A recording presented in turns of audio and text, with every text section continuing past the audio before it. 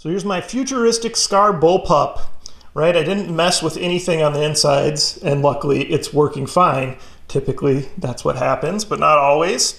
So we're gonna go ahead and shoot it. Now I did notice with this one, initially I was gonna try to use some hardened gel balls, some tenacity, AKA tenacities. It did not like those at all. So I went just back to like a regular Ozgel gel ball, and then we're not having any problems. So that's another thing to just notice. Try different gel balls. If you have problems with one brand, go ahead and try a different brand.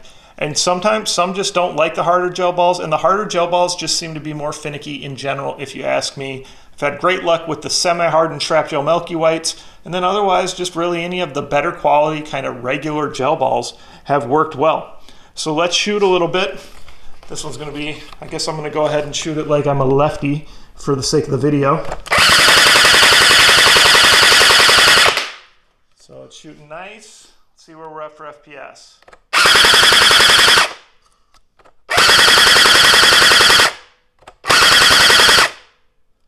Kind of right where it should be, right around in the 230s, maybe some highs around 250. Pretty consistent, so that's good. Overall, I like how it turned out. It took a lot of work. This kit definitely was not made for a gel blaster, so there was just a lot of work to make it fit right, make everything work. Again, it is the Scar futuristic gel or futuristic bullpup design. I just kind of customized, did a lot of custom work to it. Comments, questions, post them below. Let me know what you guys think. Of course, like, subscribe, share my channel with your friends, and participate in the monthly giveaways.